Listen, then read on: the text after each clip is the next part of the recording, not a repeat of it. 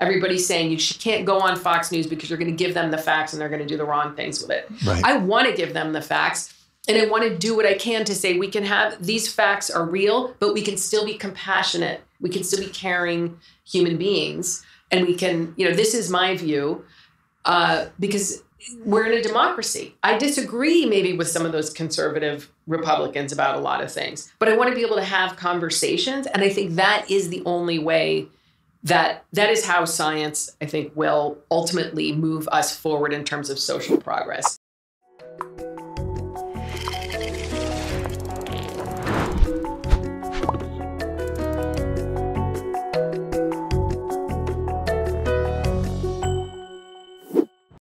Welcome to Heterodox Out Loud. I'm John Tomasi, the president of Heterodox Academy. On every episode, we'll be taking you on an exciting intellectual adventure, our journey across the complex and challenging terrain of open inquiry in higher education. You'll be meeting leading college professors, some heterodox college presidents, and some entrepreneurial students too. Our aim is to give you an insider's view of the complex terrain of open inquiry in higher education, the perils, and the possibilities too. So let's get ready for another adventure into heterodoxy. Is science sometimes at war with justice? Are there some scientific questions that should not be asked and some scientific findings that should not be stated? Today on Heterodox Out Loud, I'll be talking with Carole Hooven, an evolutionary biologist. Let's see what Carole has to say about these questions. Carole Hooven, welcome to Heterodox Out Loud.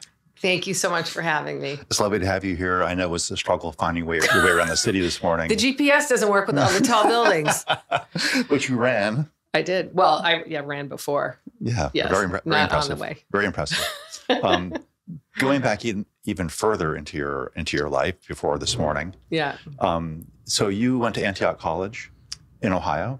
Yeah. Are you from Ohio? No, I'm from the Boston area. Oh, really? Yeah. So you went out and then you came back. I went out, and I should say one of the cool things about Antioch, so my parents met at Antioch, and they ended up canceling me, I should just mention. Wow, you're right off the bat. Here we go. Yeah, they changed a lot, but it was amazing. You mean your parents canceled you or Antioch canceled me? Good. My talk that I was supposed to give to an alumni group. I went to college at Antioch because, first of all, I didn't have a high school diploma.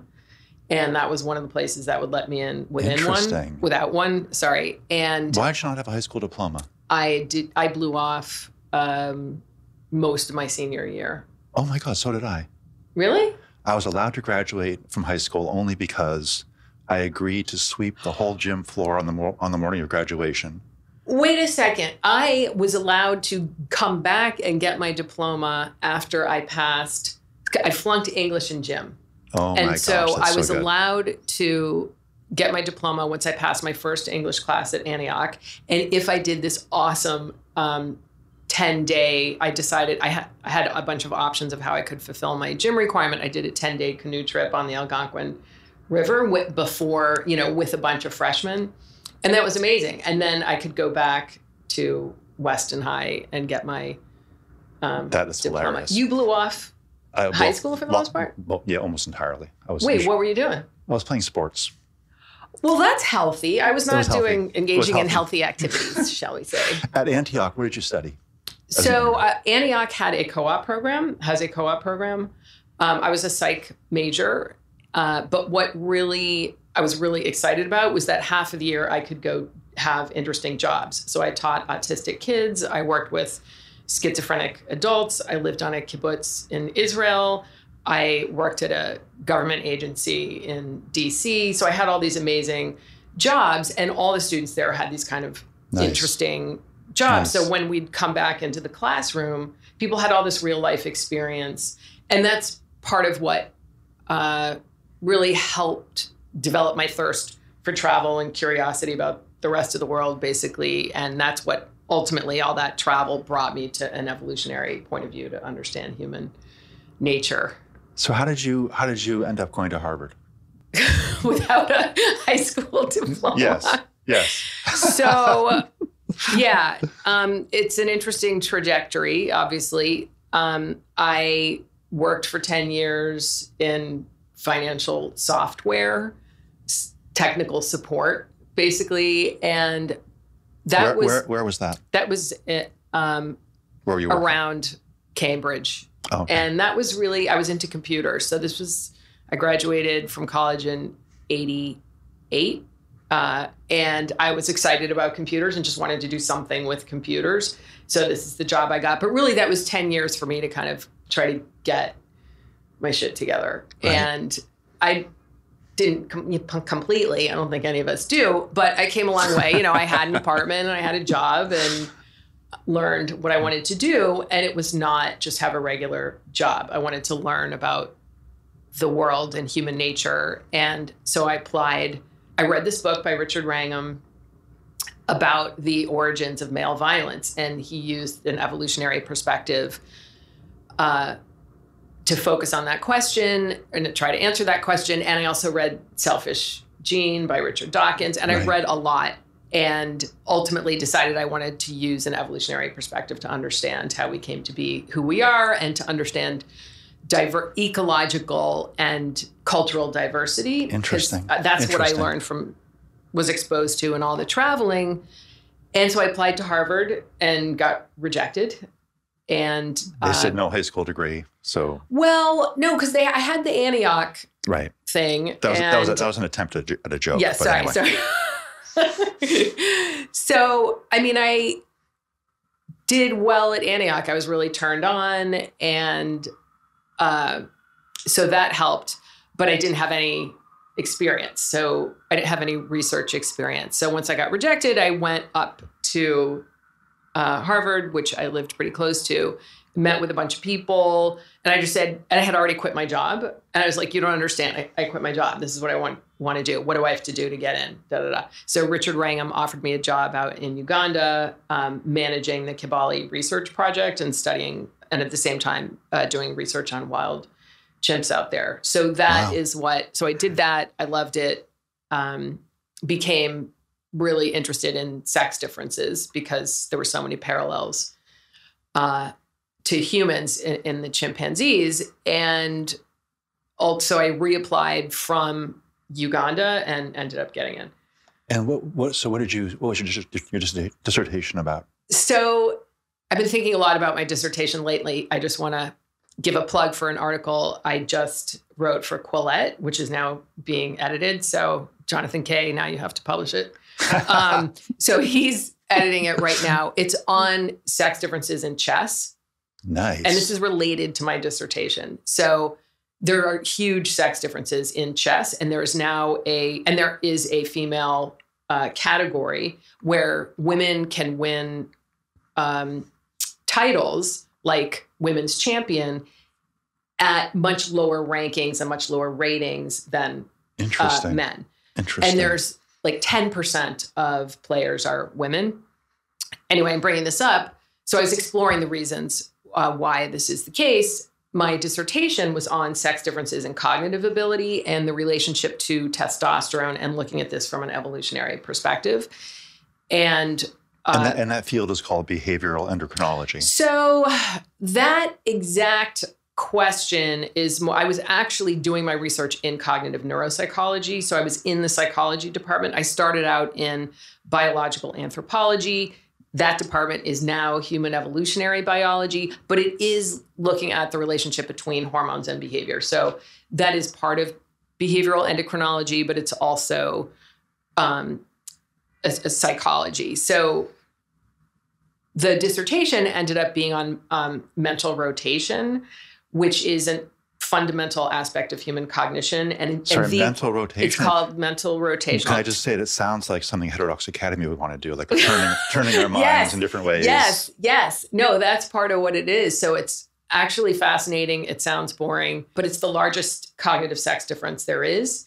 And no one knows about it. And most people do not appreciate how important spatial ability, which mental rotation is an important component of spatial ability. So what is mental rotation? So first, let me say something about spatial ability. So you got spatial ability and verbal ability, say. These are two fundamental aspects of human cognition. So I got totally lost coming here. And that's navigation skill, which I didn't. I would say that's a lack of navigation skill. Yeah, but getting that. Well, that's poor navigation skill. You could have excellent navigation skill, but nonetheless, it is navigation skill. It's just bad on my part. Usually, I'm very good at navigation, but I was relying on the GPS, which doesn't work, as I mentioned earlier. I'm aware. Yeah, because I've told you that now about 50 times. So that's one component of spatial ability. Is you just take it for granted that when you walk from your office back home, say, you have a mental map of where to go and you know where to go. And if there were to be construction somewhere, you'd have to figure out how to navigate. And that's spatial ability. And we use it all the time. And that's just part of it. So mental rotation is something that we also use often. So I'm just going to hold this cup up. If you were to imagine what this would look like upside down, where would the handle be pointing? So what you likely do in your head is this is fascinating, actually, you don't regenerate an image of the object in the new, at the new angle. You actually imagine rotating it through space unless you're highly unusual. So why would you do that? One interesting thing about mental rotation is you're relying on the same cognitive processes that you would to do it physically. Interesting. And that's interesting. So that's sort of an efficient, economical adaptation in a sense. And so mental rotation is the ability to manipulate objects in your head and sort of imagine what they would look like from other angles. And this is important for all kinds of reasons, but men consistently, males, boys and men, do in fact blow women away at this specific task. So it wasn't the basis of my dissertation. I could go on and on about it, and you don't want me to, but that's what I did for my dissertation. So back to the chess thing. So let me be sure. So in the dissertation, you're thinking about mental rotation. And testosterone. I measured, I took saliva samples and measured testosterone. Were you looking at the sex differences? We were talking about sex differences even then. Yes. And those are controversial ideas even when you were doing them back then. Well, yes. Were you aware that these are controversial questions you were asking? Or was it kind of like, I'm just a curious person? I was a curious person. I became excruciatingly aware, shall we say, once the Larry Summers controversy happened, which was right as I finished. I think I just defended my dissertation. And this was when he made public statements about sex differences in cognitive ability, possibly contributing to the underrepresentation of women in certain STEM fields, which at the tail end, at the high end, right? Yeah, that's right. And because there's more variations among males than there is among females, so there could be a tail end differentiator. Yeah, so this is something I discussed in the chest article, and this is the idea that for many male traits, I think most male traits, and I'm not 100% sure about that, but I believe it's most male traits, the variation or the sort of, if there were to be a bell curve, the bell curve would be flatter than the female bell curve. So there's more variation around the mean for male traits, meaning you have more males at the high end of performance or ability and more at the low end. So you have more, cognitive and behavioral and other kinds of issues. And also you have more geniuses and more males who score very well or are more apparently capable in like theoretical physics. There are large sex differences out on those tails. And of course, Harvard, MIT, et cetera, are picking from that extremely, because they can, that extreme end of the high end of the distribution. So there is a sex difference out on that high end, even if there isn't a sex difference in the mean, which often there isn't. Often there is a difference in the mean. But the point is, then there are interesting reasons why males tend to be more variable in all of these traits. But that's what Larry Summers was talking about. He got into big trouble for that. I supported him, and I supported him publicly. I remember. Not in total agreement. Right. But basically in agreement, but wasn't relevant. I just thought, look, this is a totally reasonable idea. It's got to be, if you want to understand how to fix a problem, if it is a problem, you need to understand the causes. And so I supported him. And then I heard it from a few senior faculty members, not in any kind of really harsh way, but I definitely got the idea that this was the wrong opinion, which made me more interested in pursuing my research. Let me just go back a little bit. So you graduated from high school successfully, eventually went to college, got a Ph.D. from Harvard. You started teaching at Harvard as a lecturer. Yeah. Do you remember your first class? Yes. What was Evolution of Human Sex Differences. Wow. Right and from the beginning. Right after Larry Summers. So you walked onto campus and did this. Well, I was on campus because I just got my PhD and I had been teaching as a graduate student, and I loved it. So say the name of the course again. Evolution of Human Sex Differences. Wow. And the course I had spent the most time as a teaching fellow in was sex. Now, I can't remember the real name of it. It was B29, co-taught by Richard Wrangham and Mark Hauser, but I cannot know. Yes, it was like Evolution of Human Behavior or something. That, like one-word course titles have this ability to draw people. Sex probably is one of the higher ones. That's just what the students called it. But I loved it. I taught that for years. I taught a bunch of different courses. And what was your experience like teaching in the early years? I'm going to start crying. Do you remember teaching your first class? I remember teaching the Evolution of Human Behavior, because I had over 100 people come to take a 12-person course. Wow. Partly because Larry Summers had just blown everything up at Harvard and people were interested in sex differences. And I had already had this course prepared. And it's looking, because I'm not teaching anymore. We were talking about that this morning, and that makes me sad. It's just such a tremendous privilege. And it is fun. It is interesting and it's fun. And you're a guide. You get to guide people in how to think clearly and entertain different kinds of ideas and learn the facts and how to apply them and figure out what they mean and talk to each other. And I loved it. I'm going to read something you wrote about this. It's about your teaching and about. I'll just share with our audience who may not know that Carole was an extremely highly regarded teacher at Harvard, one of the best, one of the most popular and successful teachers. But this is something you said. I was going to quote you about your experience with some students. You said, quote, "Student after student has told me about how learning about this topic, behavioral endocrinology, has helped them personally. Gay students who've gained the confidence to come out to their families, trans students armed with knowledge about how hormones shape behavior and impact gender transitions, and students with differences, disorders, variations on sexual development, who can make better decisions about treatments. Students also tell me that learning about the science of sex and gender has increased their understanding and empathy, especially towards those who are different in terms of sex-related biology and gender expression," close quote. So you've had those experiences, with learning this topic, this difficult set of issues that you have been devoting your career towards working on, has had a lot of positive effects among your students, as you describe it. And I've heard that independently from friends of mine who've taken classes with you. Oh, or I didn't know of that. yours. You're going to tell me about that. Yeah, so it's this is something that you're known for having had that effect on a lot of young people at Harvard. In 2021, you published your book T, The Story of Testosterone, the Hormone That Dominates and Divides Us. I love the subtitle. I should have called it Balls. I wish I'd called it Balls. That goes with your sex class. Can you say a bit about that book, about it dominates and divides us? What does that mean? So first of all, I want to say that quote. So behavioral endocrinology is about the interaction between the endocrine system, which is basically all of our hormones, and the nervous system. So there's a lot there. There's like oxytocin and trust. There's cortisol and stress. There's testosterone and estrogen and sex and reproduction. There's a whole suite of hormones that have different effects, and I'm interested in all of it.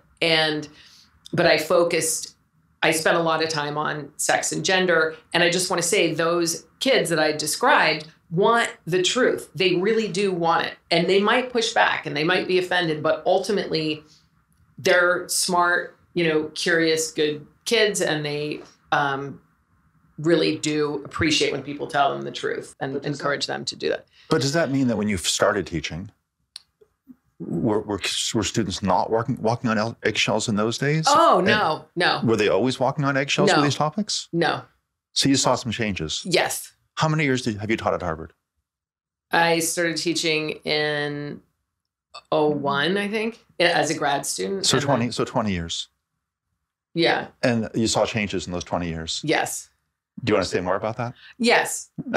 Sure. And I guess it was around 2015 that I started feeling what was happening was I had a lot of students, sorry, women, gender, and sexuality, but I had a lot of students who were in women, gender, and sexuality as a concentration or a secondary field, or who had adopted this particular way of thinking.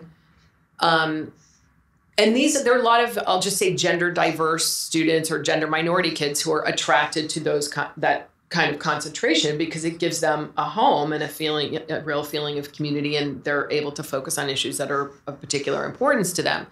So I understand it, but the narrative was that sex and sex roles, et cetera, are purely social constructions. But they also wanted to understand something about the science, or at least hear what was being said about it. So I had more students like that who I really did enjoy having them because I enjoy the pushback and I think it's good for everybody to be exposed to. But there was more of that. And then a few students, and a small number, started complaining about the papers I was assigning, that there would be I got one student was very upset that one of the papers they read that could have been seen by her roommate used the word risk to describe the sentence was like risk of being transgender, blah, blah. Right. And so there was a lot of upset about that. I was told. As though there was something pathological about that. Yes. Right. But risk is also just a statistical term. Yes. And then I was also told by some of these same students who belonged to various undergraduate clubs that had the same kind of theme, that they could instruct me about the appropriate language to use in the classroom. I also teach about individuals who have conditions that might give them some masculine characteristics, but they are in fact female. And part of understanding endocrinology is knowing that this is a female person who is masculinized. So I use the pronoun she. And someone was extremely upset that I had misgendered this person who was the subject of a scientific paper who had been masculinized, so that kind of thing. And I had never heard any of that before, I think, 2015. But this was useful to have in the classroom, but yes. Things were changing. So I think something really important happened just in that period you're talking about. I want to see if we can find out a little bit more about what it was. So this fields of studies start to arise, women, gender and sexuality studies, for example. And I gather that those fields of study provide a platform for people to start asking new questions and to push back on some established science, perhaps. So, for example, you said earlier in this conversation that it's well known that there's more distribution among males than among women. Females, yeah. But according to, among females, but on what dimension of evaluation? So if we're saying there's more variation among males, always on every dimension of human behavior, or on some measures that some dimensions of human behavior that, let's say, male researchers picked out as being the most relevant. So you have this idea about this new field of studies that we're going to be a platform now to improve our understanding about distributions across to critically analyze the research. So it begins. I think it begins. It's like a feminist criticism. That's right. Yeah. I hope, and I like to think that those fields begin in that kind of a way, like searching for truth. Yes. And then something happened, right, where it starts. You used the term. I think the narrative was, and describe a narrative that people would bring with it to your classrooms. That they would be critically. They'd be now looking out for objections to some paradigm or some set of truths they already held walking into the class, rather than bringing with them new questions to enrich the conversation. Something like that. I've experienced you that said too, looking for the truth, and I would like to believe that is true, but I don't. I think it is what I have experienced is looking for alternatives to the idea that what we are observing has biological underpinnings.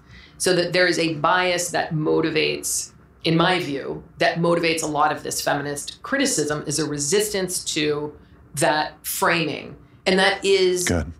To some extent, that's healthy if we are in the field not questioning our findings as we should, or we're not looking at alternative explanations as we should, or appreciating. And I think, it's important to appreciate how culture and genes interact to produce behavior, right? That's the most important thing. And if that is not being done in an explicit way, then that does need to improve. And I think it has improved. And I think that's one benefit of this feminist criticism.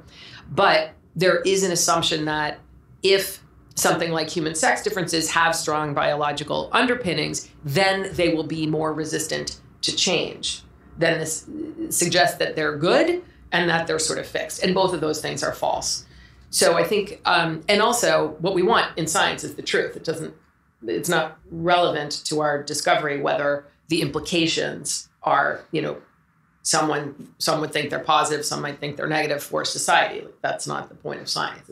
Right. But we're moving towards a direction where we're only allowed to research and publish and teach science that some people think is good for society, or at least doesn't, quote, harm the dignity of marginalized groups. And that's a form of science that relies on the ideological idea that human variability, that humans are extremely flexible in our identities and the way we can be in the world.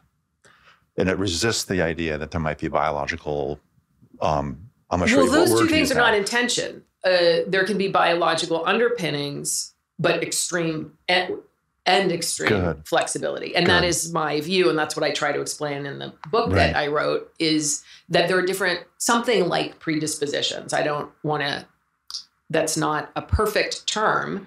Definitely natures is, I would like to say something like different natures on average, but I get a lot of criticism for that.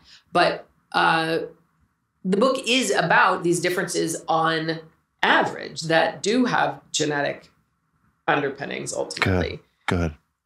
Yeah, so I do political philosophy, and there's a big distinction that philosophers often use, that you can divide all the political philosophy into these two big branches. Thomas Sowell talks about this in his book, The Unconstrained Vision. And he says on one side, there's the constrained vision, which says that political philosophy and political ideals are constrained by a fairly fixed understanding of what human nature is like, that it's fairly inflexible. Yeah. And it has a selfishness, for example, built into it, and you can't overcome that. On the other big branch, what he calls the unconstrained vision, human nature is considered to be highly flexible, highly malleable. That's my vision. Well, that's an evolution. That's what an evolutionary framework would predict. So I like what you're doing is you're just reminding me that biology goes beneath all that. Yeah. And says biology could be biological facts could yield either of those views about the way human nature is. It depends on the environment, social and ecological, and all kinds of. And so you just said a minute ago that your view is more that human nature is quite variable. There'll be averages, differences between males and females, but in terms of the variability, it's going to be very large. That's right. Which is usually it depends on what kind of traits you're looking at, but culture has such an enormous influence on the expression. On how these sex differences are manifested. So there's, laws and social norms, which are, so tightly linked with our inherited biology, and religions. All of this, deeply, deeply affects not just individual behaviors, but the way that the sex differences sort of appear in any given culture. But we always see men have higher sex drives, men want more sexual partners, men are more physically aggressive. Like the direction of the sex difference and these large and deep differences doesn't change, but the nature of the sort of aggression or the way that sexuality is expressed might change, and the size of the sex difference change, usually because male behavior changes. Right. Not female, interestingly. So I want to talk more about that. To some extent. Well, we'll return to that, I think. Let's just briefly tell us about the chronology of what events transpired after T came out. But I know it's a long, complicated chronology, but just what's the core of what happened? I wrote a great book. It's gotten great reviews. Like I've heard so many positive things about it, and I'm really proud of it. And I had to take a year off unpaid, and I was just a lecturer. And so I'm proud of it. And I thought I would I taught all through COVID and I worked my butt off and I won a teaching award. So I'll just interrupt to say that I know that Harvard's been encouraging instructors to produce more research. They're starting to search for instructors, not simply on the dimension of excellent teaching, which you obviously had, but also encouraging lecturers to contribute to the intellectual life and the profound advancement of research, which you also did with this book. Okay. So I just want to mention that. Thank you. So I thought, okay, I'm going to be going back after 2 years away. So 1 year writing the book, 1 year during COVID. I'm going to be coming back. I had a new big office and I was so excited to have that. I had my book and you're moving on up. Moving on up. But like weeks before, just a couple weeks before I was to come back, I did my first, I think it was my first TV appearance on Fox and Friends, and made some comments about sex, that it's binary. It's based on the kinds of gametes that animals are designed to produce. There are male and female. And this is totally consistent with respecting everybody's gender identity and using preferred pronouns. And these are just the facts of nature, which I was commenting on an article about how medical school professors are backing away from saying women and saying male and female because they're getting pressure from their undergrads. And so I said, this is not what should be going on. As science instructors, we should teach what we believe to be true, and we shouldn't back away from using certain terms and relying on certain concepts because people are offended by them. I just said, this is a disaster or something. And then I said, people are getting fired for saying this kind of thing. So I didn't get fired. I want to make that clear. I did not get fired. However, I was made totally miserable, like completely miserable. And a graduate student who held a certain position at the university lodged a complaint or started a campaign, however we're going to say this. It was in my own department. I knew her, and she happened to be, not happened, but this is an important piece of this she held a story role. Here. She held a role as the director of the diversity, inclusion, and belonging, or diversity, equity, inclusion, and belonging. I can't remember now. She was the director of that task force within our department. So she saw this thing on Fox News, tweeted it out, and said that, as said in the tweet, as the director at Harvard's HEB, Human Evolutionary Biology, as the director of this diversity, inclusion, and belonging task force, I am appalled and frustrated by the transphobic and dangerous, was in there somewhere, comments made by me. And the comics were specifically that there are two sexes. Yes. Oh, and I also did say that the ideology seems to be that sex, something like sex is what you believe, that your sex is what you believe it is, but it's something that's a material, in essence, a material reality and in your body. And I just want to mention also in your book, you repeatedly point out that genetic differences between the sexes are not necessarily deterministic. That there's all kinds, and you said it a minute ago as well, there's lots of room for all kinds of variability and decision-making and norms. And being sex roles, I mean, that's the big things, how you feel psychologically and how you express yourself in terms of your social role. And like, in my view, anything goes. And so that my basic feeling is that if we want to solve problems of discrimination, et cetera, the way to do that isn't to twist the facts, because that is going to fail. And it will turn people against the group that needs support here. And that is, in fact, what's happening. You want to stick to reality and then discuss the implications of reality in ways that can actually benefit people in terms of understanding their conditions and educating the public about various conditions, increasing empathy and communication and sharing language and concepts, I think is really important. Are you saying that science and understanding always improves the condition of the least well-off and the marginalized? No. It depends. You sound like you were getting close to that a minute ago. What we need, this is a great question, because there are different ways of, religion is one vehicle or belief system that you could say improves people's lives, which in my view is not based on truth. So that's an interesting discussion. So since I'm not religious, I and I am a scientist, my first priority is to get to the truth. It is what we do with that that matters. And in order for us to come together as a liberal democracy, this really gets me very, I'm kind of depressed about what's going on. People need facts. They need shared language. And just because I was on Fox News, like, I want conservative religious Republicans to have the facts. Everybody's saying you can't go on Fox News because you're going to give them the facts and they're going to do the wrong things with it. Right. I want to give them the facts. And I want to do what I can to say we can have, these facts are real, but we can still be compassionate. We can still be caring human beings. And we can, this is my view, because we're in a democracy. I disagree maybe with some of those conservative Republicans about a lot of things, but I want to be able to have conversations. And I think that is the only way that is how science, I think, will ultimately move us forward in terms of social progress. It's not easy. It's not a straight line, but Right. we're not going about it the right way right now, which is trying to suppress the truth or the science. And about your decision to speak on Fox and Friends, I had Musa El-Garbi, my colleague here at Heterodox Academy, on the podcast recently.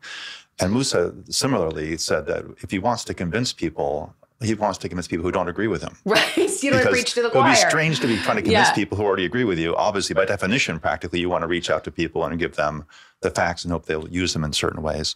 Lots of stuff happened to you. I should say that's not the only, there was another major event that happened at Harvard that was perpetrated by the chair of another department where I was publicly accused of transphobia. But I don't want to go into that, but that was the last awful part. And do you want to characterize what your situation is now regarding Harvard? So I went on leave from my co-director of undergraduate studies position, which was like really running the undergraduate program. I was unable in my last semester to teach my class, my big lecture class, because none of the graduate students, they took out a petition. The graduate student union took out a petition against me. And then none of them would agree to act as my teaching fellows for my class, and I couldn't teach my class. So just to be sure I understand that moment. So yeah. Graduate students, in my understanding, are often assigned a class to teach. If they choose not to teach the class, aren't they not paid? Don't they leave the program? Why do they get to decide? I didn't have a research lab. I was an instructor and had this big administrative job, which was very demanding job. So I didn't have a lab. And if you have a lab and you're some big shot Harvard professor, you have a bunch of graduate students and they want to be your teaching fellows because they want to get in your good graces and Sure. they can maybe do research with you or, and plus they don't have any choice. If you're in that person's lab, you have to do that. But because they control the lab director controls the funding, so they can make the decision. Well, the funding, it's complicated, but I didn't have any real power in the department. I'm just wondering how students could effectively boycott. Graduate students could decide not to TA your class. My understanding is that graduate students are, as I said, are assigned not a in class. our department. They generally, not. I don't know if it's Harvard or just my department, but that's not how it works. But that's they have some choice, but if you're a graduate student in a particular lab, by default, you just will TF for your professor. But I always had plenty of people available generally. Right. And now I had none for the first time ever. So I taught a seminar. So everything had already come out in public. I mean, it got a lot of international press and now I'm transphobic. So I felt very uncomfortable on campus. I felt extremely uncomfortable in my department. I became quite depressed and went through some sort of existential crisis. I'm sorry. And it was good for me. It needed to happen. I did a lot of soul searching. And I taught this seminar, so I didn't have any TS. It was, I think, the best, most satisfying course I've ever taken because I shared with my students what was going on. I had them read about transitioning and like different views on like the affirmative model of transgender care versus the sort of watch and wait model. So I was like, well, let's just get right into it. And I had them do presentations and have debates and sing songs. You did a seminar because you couldn't have TAs. So, that is right. So it's going to be a small class now. Yeah. So I'm sorry, I didn't mean to interrupt you. They were singing songs? What was that about?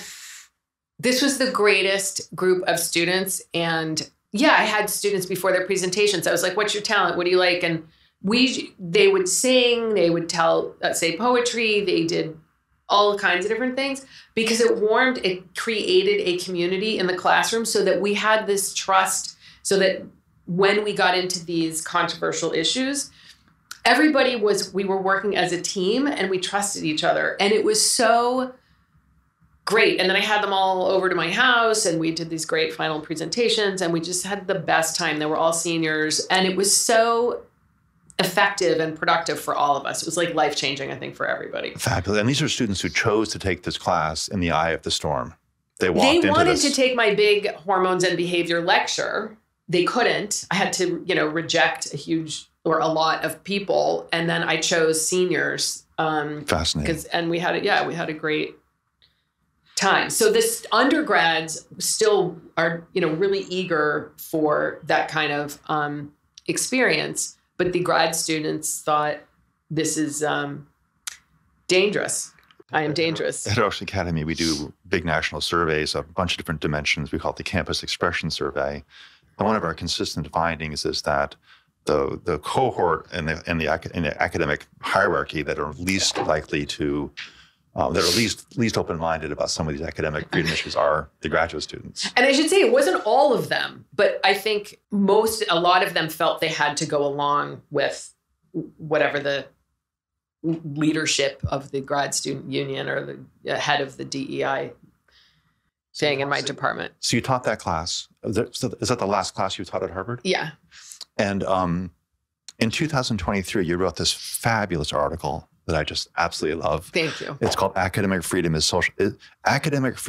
Social Justice, Sex, Gender, and Cancel Culture. It was in the Archives of Sexual Behavior. I think it was a special issue on cancel culture. Is that right? It was one of, I think, 4 articles on, was it 4?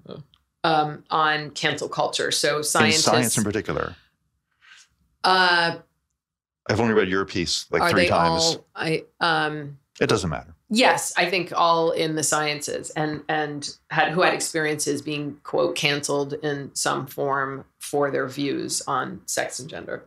So in that piece, which I highly recommend to all of you, it tells Carole's story, but it also just dives into some of the underlying issues in a way that is philosophically sophisticated and also just teaches you some biology as well. So it's a fantastic piece in a bunch of different ways.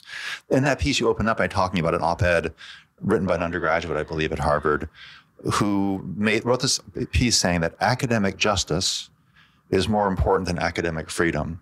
Sandra Korn. Sandra Korn, right? Yeah. And tell us what is academic justice? So this is interesting because this was, what year was it? It's 2003. 23. Well, that article. Your piece was published, I think, in the spring of 2023. Mine was 23. 23, right? Yours was finally accepted in November 2022, and it came out in 2023. All right, thank you. I know your piece. Thank you. I know your piece. You know it better than I do. And Sandra Korn was an undergrad, and I think hers was like 2009 or something.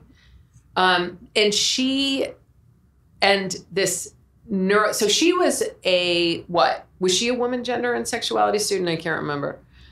And then Derek Lamb wrote a response, and he was philosophy and neuroscience. Korn's piece came out in 2014. Oh, 2000. Strikingly, that's perfect. Right around the time 2014. So she argued. We keep hearing that date. That those couple years. Yes. A number of my guests have said, things at around 2014, 2015. This is Jonathan Haidt has Jonathan said as well. Talked about this time period.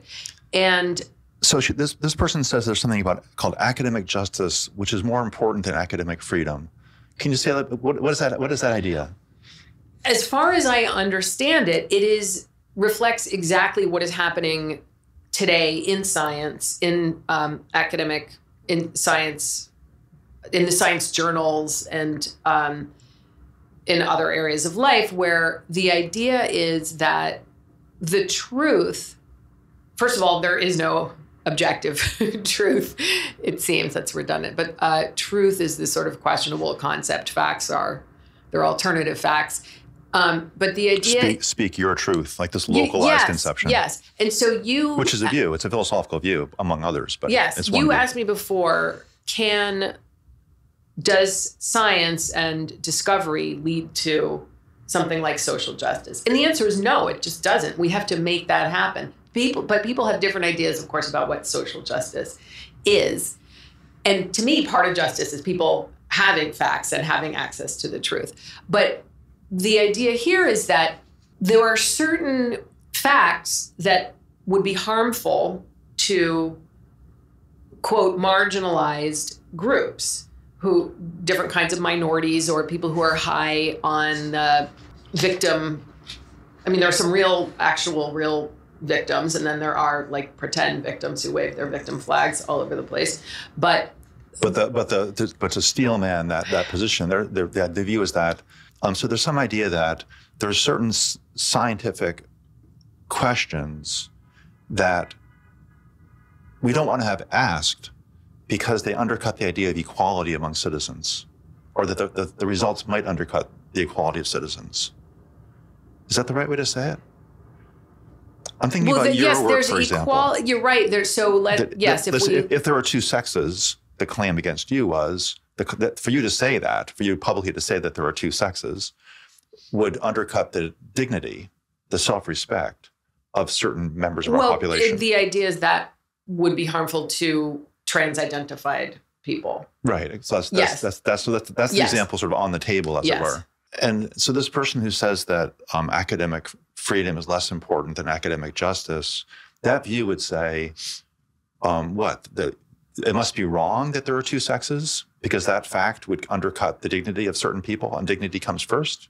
Well, I think there's some tension between science and dignity, right? Where there's a priority relationship that maybe the crux is a different view about where we start. Do we start with the protecting dignity and anything allowable by science? Yes. Is that what it is? Yes. So dignity and respect is what has to be defended at all costs. And so if there is research that... Do you disagree with that? 100%. Because what is dignity and respect, first of all? People disagree about that. There's no disagreement. Like, the truth is the truth. It exists no matter what we think about it. Dignity and respect is something that however we define it, it's going to be imposed by a certain group of people or a certain individual. So there I have a problem. So that's one problem. And the second problem is that if that is the priority, then we are unable to discover how the world works, because some facts probably are threatening to people's dignity. And we have to deal with that. So my view is discover what is true, communicate it as sensitively as possible, but give people teach critical thinking, teach respect, teach understanding how people are different from you are and what their life experiences might be like and where they're coming from and why they hold their particular views, and teach people how to have conversations. And that's what you are doing here, which is exactly what we need. So I disagree that dignity and respect takes precedence over finding and communicating the truth. In your book and also in this article, one of the things I really admire about the work is that you describe, it's kind of an arresting vision of there being scientific facts that we need to know, and then there being all this uncertainty and all this opportunity and responsibility to build the world we want to live in. Yes. And you don't see that science and studying these things scientifically are undercutting the ideals, the ambition to be idealistic. On the contrary, science is kind of a platform from which we now decide what do we want to make of this world? What do we do with these facts? You're tearing up. Well, you're just stating it beautifully. You're stating my views very elegantly. Well, you state them. You state them really elegantly yourself. In the same article, you say that many people, instead of reacting to statements that they find offensive with data and facts, instead of doing that, they respond with character assault and moral outrage. I wonder about I'm aware of that phenomenon. We're all familiar with that across the academy, unfortunately, these days. But, we're at HXA, we're really interested in solutions to things, trying to diagnose the problem, not for the sake of complaining so much as diagnosing their problems for the sake of trying to find out how do we make our institutions better. And one of the things that when I read about your case and think about the things that happened with you and talk to my friends at Harvard and other places who've been following it, I'm dying to know who you're talking to. There seems to be there's something like an institutional failure. There should be someone who, I don't want to say an adult in the room, but there should be some institutional role for someone to play. It shouldn't be you defending yourself but there should be some third party, it seems like, at these universities, maybe a free speech ombudsperson or something like that, but someone who would be saying, wait a minute, people, this unruly conversations we're having on campus, which we like, is turned a corner now in a way that we're actually closing down the kind of thing we're trying to do. But there often seems to be no one in that role. And in your case, one hopes the department chair will stand up and make a certain kind of a statement. I think in the same article, you talk about the Bob Zimmer reaction to Dorian Abbott, when Dorian Abbott, a professor at Chicago, was under a petition assault by a bunch of students who didn't like something he said about admissions, his meritocratic conception of admissions. And Bob Zimmer, in response to this incident, as you report, simply posted the ideals of academic freedom. That's all he did, without comment. So that was neutrality. They have institutional neutrality. That's right. It was a Calvin principle, a different dimension of that. Can you say anything more about that? I mean, yes. I'm not asking you to point fingers at people, but isn't there? We're trying to. I would love to, but I've been restrained. I don't know. You've been restrained. That's interesting. Well, in terms of naming any individuals. So, is there some institutional solution for this kind of situation? Yes. Please. So I just want to. I've been thinking about this because what happened at Chicago to Dorian Abbott was there was an uprising from undergrads, which is fine. They can protest. They did not like what he said. That's okay. They were making certain demands. Fine. Rejected. Good. And it wasn't I had people who represented my institution make public comments about me, not just about my views, saying these views are wrong, which I think also would not have been okay for people in administrative positions to do. But calling me names, saying I'm a bad, dangerous person. And just to get this clear, they were speaking in their roles, as you mentioned, that one stated, in the role as speaking and the chair of another biology department, which means speaking for the university. Yes. And that principle of neutrality, the Calvin report for Chicago that you just mentioned, that's a report that says the university is the home and sponsor of critics. It is not itself the critic of social norms, and that the unit of criticism is the individual, not the institution, which means not the university president, not the department chair. Right. And in this case, your work's being attacked by people in official roles. Yes. I would have been happy for other faculty or students to come along and say, hey, you've got your facts wrong, blah, blah, blah. That's exactly what we want. That is not what happened at all. Let me just pause on that point to be sure we get that. So you're imagining a university in which you published your book, you go on Fox News, and people push back against it. They come to you, they write you letters, they send you emails, they argue with you. They could say, I'm upset and offended by what you said. And they push you, and you push back in conversation, using debates, using reason, using evidence. That's a university. One would hope that's what Harvard is all about. But as we know, and so you're open to that, but what happened wasn't that. What happened was, so there was nothing about the officialness of the statements and the condemnation of you. Is that right? Because there's also just also these are people that people who know me and know who I am and what my teaching is and what my beliefs are, and your record didn't do anything. Right. Not only did they not do anything, I was told specifically by a high-ranking person in my department who I had worked with closely and been friends with for a long time, not to have any response, essentially to keep my mouth shut. And this was the devastating thing, is that the people I expected, I just thought, of course I'm going to get support from these people. The problem is, and this is why we have institutional failure, because people who would want to do the right thing are scared. The chair who sent this email around, which happened to be from a trans woman graduate student who said that what I was doing was transphobic, et cetera. This is the person in the DEI role, or whatever. Well, this is complicated. This is the chair of the other department who sent an email around with complaints with her, and she had a forward to it. these people are scared. It's not that they don't like me. It's not that they disagree with me. That's not the motivation. The motivation is, oh my God, if I don't support this trans person, if I don't support this graduate student who says people are victimized, I will come out as the transphobe or as the person who doesn't care about social justice, because we get emails. We are constantly bombarded with DEI propaganda from the administration every day, pretty much every day. There's posters everywhere. There's, we're supposed to go to trainings and, everyone I think knows what I'm talking about. This is the messaging we get, that we don't want to offend people. We want to protect vulnerable communities and respect everybody's dignity. But it's a university. So we're not getting emails every day on do your best research and search for the truth and hire people who are the best at doing that. Make your case with evidence and so forth. That's not what we're educated to do. The minute you step foot on Harvard, you're at Harvard's campus, you are getting the message that we are about diversity and inclusion, not truth seeking. And even though Veritas is all over the place, what is more salient on campus is diversity and inclusion initiatives.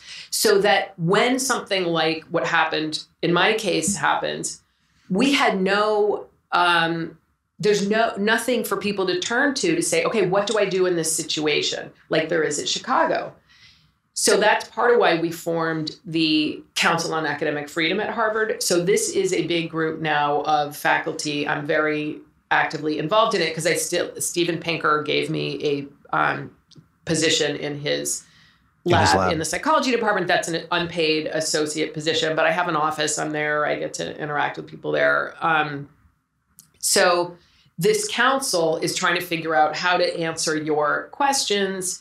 How can we create an environment where students are expected to sometimes be offended and understand that that's part of learning and growing, and how to engage with each other. And this became very interesting and somewhat of an emergency when the Hamas-Israel crisis erupted, because now we have all these questions about what is the line between academic freedom and like hate speech, or what's the role of the administration?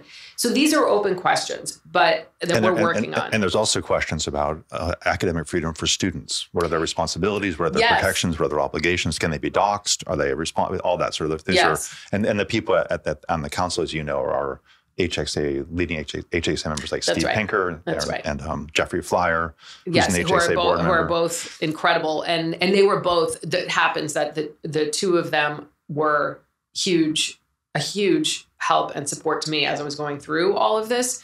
But I think what we have to do first is understand human nature. People behave in the way that the environmental incentives, or in this case, the university incentives, would predict. The incentives are protect offended students. And that's what they felt they had to do. They were scared. So these big shot professors at Harvard have a long way to fall. They have a lot riding on, their reputation is incredibly important to them. They want to get elected into this society and that. They don't want to screw it up. I'm dispensable, unfortunately. And that's what I learned. And that's why this is sort of devastating. There was nobody who had the balls, I will say, to stand up publicly for me and do the right thing. And that's disappointing. What can I say? Except, people like Steve and Jeff were trying, but they're not in administrative positions. They're not in my department, but they provided a huge amount of support, and we're happy to do so publicly. And there are some people, I think a lot of people like that. So the culture of academic freedom had been eroded to such a point that people's incentives were no longer aligned with doing the right thing to protect a person like you exploring ideas. I mean, I don't know if those incentives ever were aligned. I don't know enough, I think, about the history of these kinds of issues at Harvard. But I imagine we both were saying that 2014, 2015, something started changing. Yeah, I mean, in some like ways. deep history. And that's the deeper history. Yeah. I know some of that, but the more recent history, there's something of a change in the culture that happened around that time. I want to go back. We're coming toward the end, but I want to go back around to this idea of other scientific questions that should not be asked. And so there is that idea that science should the academic justice paradigm, which I guess says something like protect the vulnerable first, and they know who the vulnerable are, and they know what protection means in advance somehow. And science should always be in service to this set of beliefs we have about the world. That's right. And the other view says something like, do science, let curiosity be king. I'm not sure exactly what the boundaries here are going to be. And then we'll decide, we'll make the world that we will, knowing the facts, we'll then decide what world we ought to make and what obligations we have. But I want to ask you about the boundary. Do you think it's true that curiosity is king? Are there questions that should not be asked?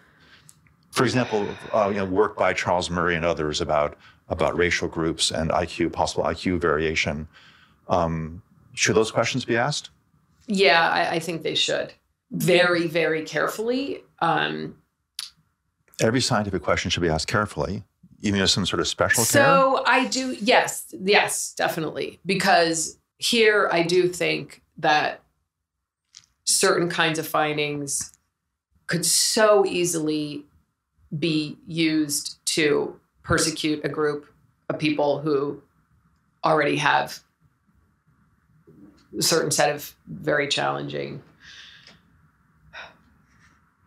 issues. True. Okay, so but you know what I'm thinking. Yeah, that same statement that those questions should be asked with special care probably apply to questions about sex and gender. See, there I disagree. Because tell me why. Because if there are statistics. Yeah, no, this is a very interesting question. So there are areas where women are just not as good at stuff as men, and there are areas where men just aren't as good at stuff as women, and that I think there are probably biological underpinnings and maybe certain kinds of limitations that are biological. And those questions are worth exploring. Even if we find that so there's some research now showing that females actually do have lower IQs than men. And I've been interested in this because I just don't buy that we always come out at 100. And I thought people who know a lot more about this aren't going to like the way I'm talking about it. But so I'm not an expert here, but I have been very curious about whether and how the tests are constructed to ensure that men and women males and females come out equal. I find that hard to believe because when females have cognitive advantages, they're relatively small. And the mental rotation thing and spatial ability is a large difference. So I'm not sure how everything just happens to work out to be equal. It may not. If women have lower IQs on average by I think what the research is showing, like 2 or 3 points or something, that's really interesting. But if we do the science right, and the same would apply to race and IQ, I think. If we do it right and we teach it right, the implications are obviously, you don't know anything about any individual, and there are ways to increase IQ with environmental conditions. And would seem like a very important fact to understand. But if we don't do it right, I think there can be very pernicious consequences. So it's a complicated question. I'm not 100% sure about the race and IQ thing. I am 100% sure. I think because I'm a woman and I'm the one who, usually, men too. I mean, in terms of sex differences, it's not great to have everybody say that you're the more aggressive one. Right. So, but these are things we have to understand. And I know the science well enough to know it doesn't threaten anyone of either sex. I think it enriches us.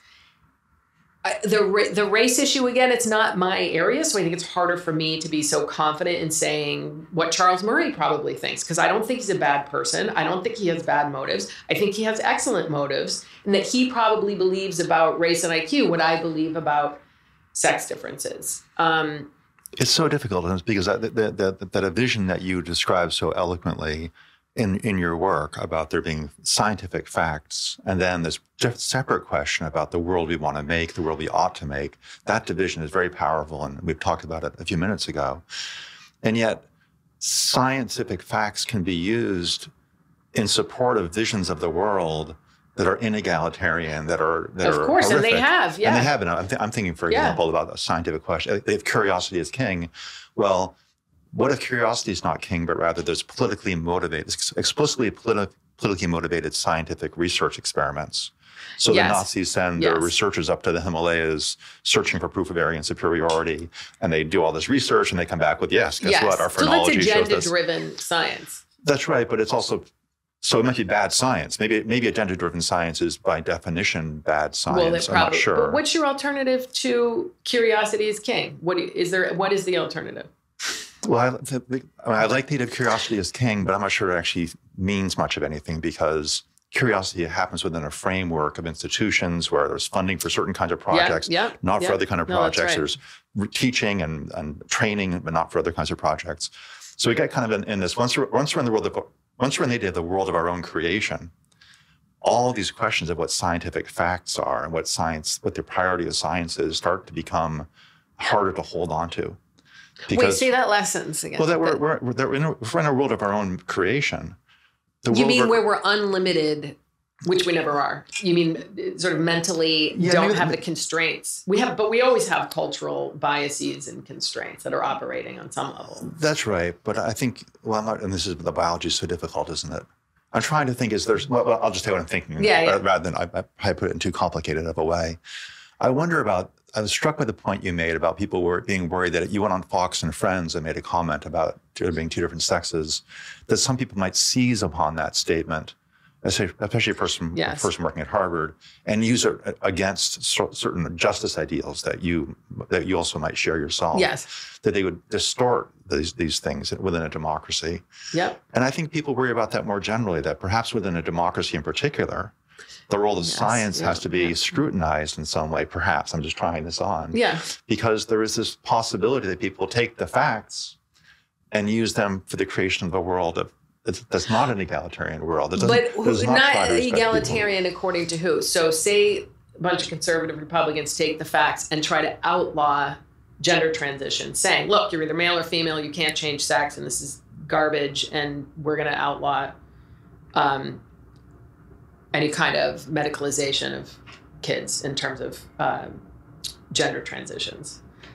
So do you think that, so I don't agree with that kind of policy, but why do they not have the right to take those facts and use them to advance policies that they believe make sense for the world, given what they know, which might be just as much as I know? That's great. So my own personal view is that, in some sense, curiosity is king, and that scientific questions that stir in people's minds are worth pursuing because they stirred in their minds. They're not going to all be equally interesting.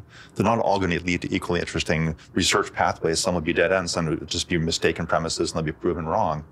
But I think I tend to think that there are not questions that should not be asked. In fact, any question that a human seriously wants to ask should be askable. Again, it doesn't mean that they're going to get traction and become big research projects, but I think we need to have people asking questions, stating facts as they find them. But what about people? So this is the concern that universities have, because we're almost entirely liberal, faculty and administration. Right. So if some conservative who's religious, say, takes the facts and wants to do something very different with them, that is why academic institutions want to stop the production of these kinds of facts, because they don't agree with people who don't hold their political values. Good. That is complete BS to me. I respect that someone is a conservative Catholic and has certain values, and that this is what they think is right. They're a citizen of this country too. Right. So I want to have a discussion with them. I want to try to persuade them that view doesn't make sense for XYZ reasons. But we can't even have the discussion if we can't produce the facts. They're going to get the facts some other way, just via their intuition. So to prevent the production and dissemination and discussion of those facts is a total disaster. And that's what we're seeing right now. It's a disaster. We're in some sort of disaster. Yeah, I agree with that. And I sort of wonder whether maybe part of this... Sorry, that was a bit of a rant. No, I love that. I thought that was fabulous. I thought that was absolutely fabulous. I always say I'm going to be totally calm when I come on and talk about this stuff and think more carefully and But there might be something slowly. about why we have a division of labor within the university. There's science that's working on the scientific facts. And then there's all these fields like political philosophy and history that try to think, well, now, what are our norms and what are our values? That's the world of our creation and that side of creation. Right. been so nice having you on the show. Before I leave, I just want to ask you, what's next for you? What projects are you working on now? You have a piece coming out. We hope it's coming out. I think it is coming. I hope so. It was way too long, so he's got to cut it down. So yeah, I'm excited about this chess piece. This was a lot of fun and a lot of work to write, but I found it absolutely fascinating. Make it briefer so they have to publish it. Well, he's gonna make it chop it up, okay, which is always like my baby. So that's the piece you're working on. So that's done. But I've been doing a lot of traveling, a lot of conferences, and most of that is over now. But I'm working on the proposal for my next book. Max, I will call you soon, I promise. And it's way overdue. And that has to do with what we're talking about. And so after writing T and talking to a lot of people about it and getting a lot of feedback, especially from men. I got a lot of feedback. Here's why I always tear up, and that's how I knew I had to write this book, because this issue really gets me. I got a lot of feedback from men saying, thank you for seeing me. Thank you for not shaming who I am as a man and shaming masculinity, and this really affected me. This is half of the population are males, and men are facing a lot of problems right now that have gotten a lot of press, especially Richard Reeves wrote a book describing what's going on. People describe the war on boys, for example. Yes. And Christina Hoff Sommers, of course, did this initially. And yeah, she talked about this ages ago, and it's just getting worse. And what I really don't like, I have a 14-year-old son, and it breaks my heart to see young men in particular who are going through adolescence to feel shame about what they're feeling and what they're experiencing. Right. So the denial of biology that is happening now that we're talking about, I think is extremely damaging. We're telling young boys that they're toxic and that sex is a social construction and what they're feeling is some sort of social construction. No, it's not. It's biological. And when you say it's a social construction and it's damaging, I think this causes young boys to grow up with this sense of like not understanding culturally how to express themselves. And that to me is a result of biology denial. It's a lack of social support. We're not doing the science that we need to do anymore. And so I want to address that phase of life and in some sort of way. And I have a lot of work to do because around the cultural part of that, I want to focus on the evolutionary biology of that period. And this would be a book. Yes. So this would be a book. Do you have a working title? No. If I can squeeze balls in there, I will. I want to use that title. I think that might be a good title for you. Yeah. We can end on the squeeze in balls. Carole Hooven, thank you so much for being on Heterodox Out Loud. Thank you so much, John. This is a lot of fun. It's been a pleasure. Thank you for watching this episode of Heterodox Out Loud. Our aim, as always, is to give you an insider's view of the perils and possibilities for independent thinking, objective scholarship, and open inquiry in higher education. If you liked this episode, don't be shy. Hit like below and subscribe. Also consider subscribing to the Heterodox Out Loud podcast. If you work in higher education as a professor or an administrator, please visit the HXA website and join the thousands of people from all around the world who are working to support open inquiry. Until next time, I'm John Tomasi, reminding you that great minds do not always think alike.